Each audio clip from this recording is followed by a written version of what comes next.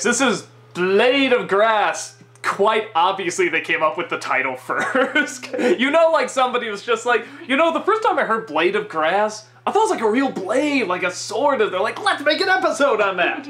So that's my thought. Because that's what I thought when I was a kid. I tried to slice people with grass, it didn't work. Except once. Actually, no, I did that when I was a kid. Did you? So like grasses, you know, yeah. Yeah. Actually, another, what I actually used to do, G.I. Joes. You had them fight grass? No, put the grass in their hand like it was a sword. Because G.I. Joes didn't have swords. Except for like 2 of them. And what, the ninjas had the swords? Yeah, that was about it. Okay. And I never had them. Yeah. I wasn't cool enough to have Snake Eyes or Storm Shadow. Yeah, well, let's keep focus on the subject at hand, the very important, serious subject at hand. Finn has a grass sword that's actually kind of cool.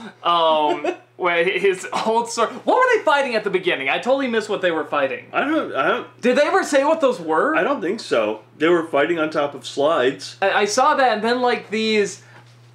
I don't know what they were. Michael Madsen zombies or something, just trying to climb up and get them. Michael Madsen, Tom Sizemore. Something like that, yeah. But his bottom line, his sword is not working very well against the Michael Madsen zombies, and so he said, "You need a new sword." So they're gonna go to Choose Goose, but then they decide to go someone else, which at first annoyed me, but he comes back, so it's okay. And they go, and he gives them this this blade made of grass. It's literally a sword made out of grass, and it seems too perfect to be true. It slices apples too perfectly. It's cursed! Yes. It cuts things up in Finn's face and stuff like that, but it's getting a little too clingy, literally. It will cling to his hand and not let go, and he tries to get rid of it, but it finds its way back. So then they go to Choose Goose to tell him how to get rid of it. He tells him where the guy is. He goes, they try to defeat him, but he's like, you can't get it off your hand. It's stuck there forever. He's like, oh, okay, actually, it's kind of cool. And when he thinks it's cool, it is cool. And they seem to live happily ever after, or at least by the end of this episode. So, yeah, I guess he now has a grass sword always on his hand. That's kind of cool. Like, I'm down with it. It's a cool...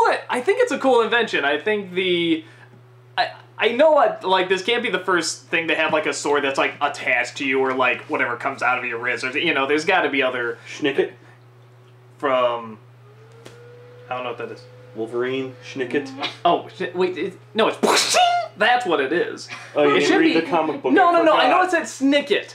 But the sound is because when the cartoon came out, it sounded so much better, and they used that sound in the movies as well. And nobody's gonna look out, it's Wolverine. No, it's that's what sounds cool. Yeah, except for the fact that you have like this. Never, I'm not even gonna go there with dumb movies. He really likes X-Men to a fault. But no, there's an example of kind of. Yeah, but exactly, yeah. So it's not like, you know, the first time somebody's done that, but I like the idea. Iceman, technically. Yeah, that's true. You can make the Sub-Zero. yeah, even Psylocke and stuff. Psylocke, yeah. But yeah, I like the idea of just like it's, what's from Soul Calibur 2? What's her name? Ivy. Like she has a whip that's like a sword, but then it can also become like a whip too. And it's like I love those things where it's like the most deadly thing, and then it can just be like, you know, like just like fabric or something. Like a penis. I wasn't gonna go there, but I guess it had to. Yeah, it's like a limp penis. and then it's solid. Yeah, Limp and then it's solid. One minute it's deadly, and the next minute it's pathetic. You know, Yeah, that's just the way it is. But yeah, so I like his grass penis sword. You know, and everyone always says I make too many penis jokes, but this time you forced me to go that direction. I was trying to be a good boy, but you forced me down that road. So yeah, now we have his grass penis sword, and it's awesome. I like grass penis sword. I like the grass sword. I think it's really neat. Therefore, you like the grass penis sword. No, it doesn't remind me of a penis at all. No. It reminds me of a blade of grass. Or a ninja sword. Actually, no, not really a ninja sword. It would be more like a samurai sword. I mean, yes, the length isn't proper, but it definitely reminds me more of that. So when you said penis, it reminded you of penis, you were referring to like the letter P, the essence of the letter P. So, penis. Is that the penis you were talking about with that? No, I just wanted to get you started talking on penis. I knew you'd just kind of keep going with it, so I had to start it, and then I was done. Well done. So it's a cute episode. It seems like an episode totally there just to welcome this sword, onto his wrist. I like the idea that it's always on his wrist. I'm sure by some episode it'll come off or whatever, but it's like, I just like the idea that it's something that's just always on. The one that's the robot arm usually, right? I don't know if it's left or right. I'm just saying it's probably the one that's usually gone, right? The right. Yes. Okay. Yeah. Okay. What was that? It's me going. What was that? I'm trying to This whole vlog is nothing but like sound effects, like the whole. Yeah. Next one's just gonna be like, like there you go. That's a vlog. Actually, we need a gif of that. You doing all over. It'll happen. I'm sure it'll happen. Sweet. So, yeah, I mean, it was the one thing that was, I don't know if it's like, if I thought was really funny or it's like kind of a major complaint, is that Choose Goose was not very animated, like, at all. But he's always so animated that in this one, when he just, like, barely moves, like, yeah, I think at one point his leg just goes, go that way, like that, like, and his arm will just go like this. I mean, it was so not animated that I was like, it was kind of funny because we're so used to seeing him, so energized and lively. So I liked. I think along with that, actually, I don't know. Did you notice there's one or two times where the animation actually did seem a touch choppy? Did you notice that?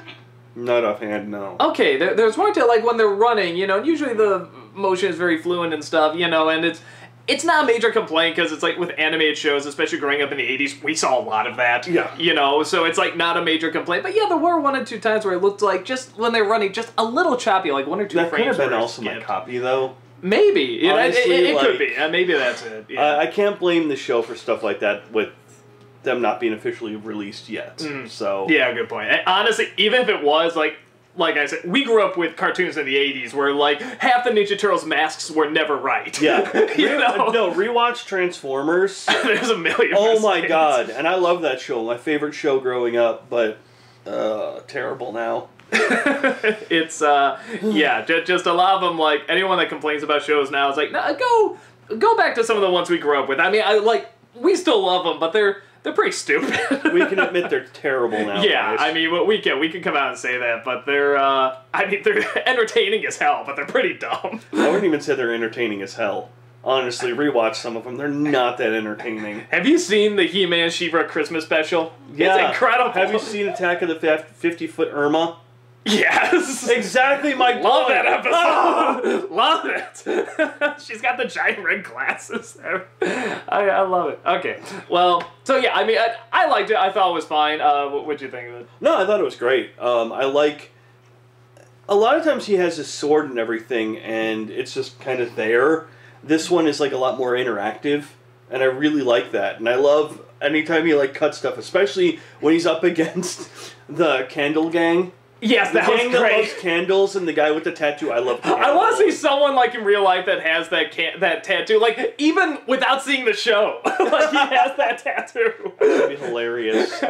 And whenever he cuts anything, it's in his image and all that stuff. And I just love the sound effect. And it's very, not to sound racist, it's Asian in the sense of samurai, ninja, stuff like that, where he moves and he's just like it's just it's very light, very precise. Yes, very fluid motion. It's not, like medieval times where it's like or anything like that. It's very it's very Skirsnicket. Not yeah. Okay. It's not American. Okay, fair enough. And I love that. I think that's really cool. Like when he jumps over the guys, his arm barely moves, and you get. And then all the hair falls off. I love that. I think that's just really freaking cool. I like when he first does the whatever the slicing of the tag, whatever, and it's so precise that you even see the little dots for the eyes fall out too. Like he actually carved the little circle on each one. It was so sharp that they fell out. And again, it was just. I love that. I think that's cool. I love when he's going up against all the giant grass monsters. I shouldn't say giants. All the grass monsters. And there's a big one, and it's coming down and just goes. Sorry.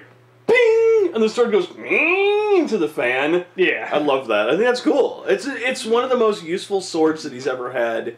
And it's just really cool. Well, and what I realized, too, that it's like, I mean, it's been going on throughout the whole show, but for whatever reason I never really thought about it, is that, you know, the swords do change, and they all sort of have their own identity, which I like. And I think there's something cool about the fact it's kind of comic bookish, but in a good way, that, like, you know, whatever, a character can get a new costume or something, or whatever, a new power or something, and it's like, it'll be with them for a while and they'll decide whether or not they want to keep it or get a new one. I mean, they'll probably get a new one down the line, because that's part of just how it works, you know, but I kind of like that, where most shows, again, when we were growing up with shows, it's like there had to be this formula. And it wasn't just kids shows, it was sitcoms, it was dramas and stuff like that, where there had to be this status quo they always had to come back to. It's this formula.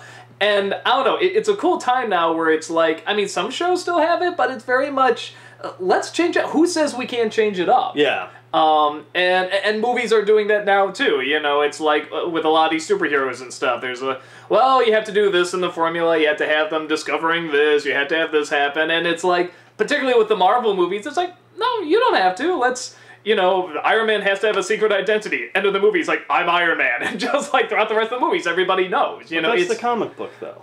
Oh, well, then they'll make it more like comics, which is good. This is the good parts of the comics.